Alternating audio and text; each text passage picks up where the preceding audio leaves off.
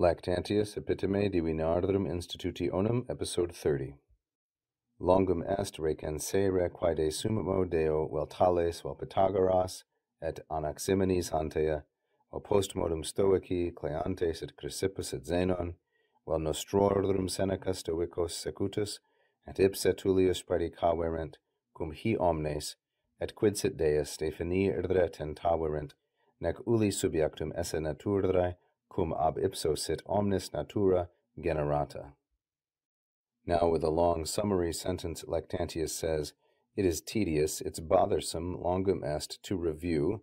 It would be pointless, we might say idiomatically, to review the things which, quae, this is going to be the object of predicaverent, the things which, de summo Deo, concerning the highest God, either Thales or Pythagoras, and Anaximenes previously. So we have a number of nominatives. Thales, Pythagoras, and Anaximenes are all masculine singular and nominative. They are subjects. The things which Thales or Pythagoras and Anaximenes concerning the highest God, or after them the Stoics, there's another nominative, Cleanthes and Chrysippus and Zeno, or of our own nation, our own people, this would mean Romans, Seneca, who was following those Stoics, Stoicos secutus, and even Tully himself, meaning Cicero, the things that they proclaimed, predicaverent. So now we reach the first breaking point in the sentence. The main verb of the sentence is est. It is pointless. Longum est recensere. It is pointless to review, and then quae through predicaverent.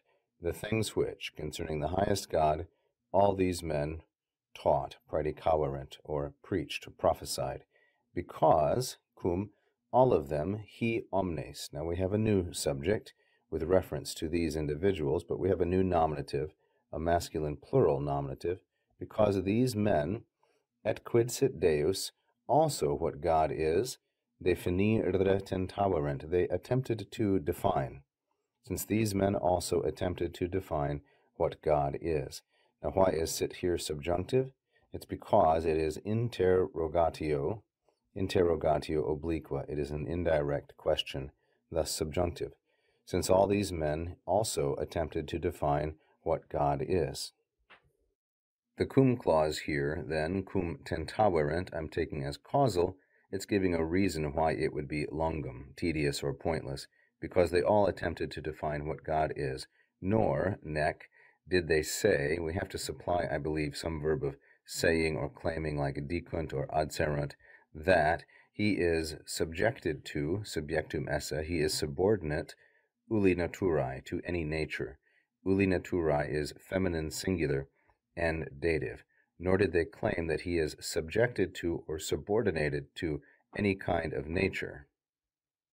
And why is this? Another cum clause, because ab ipso, by God himself, all nature, omnis natura, the entire natural world, took its origin, sit generata. From God himself, all the natural world was derived, or by God himself, the entire natural world was begotten, was generated.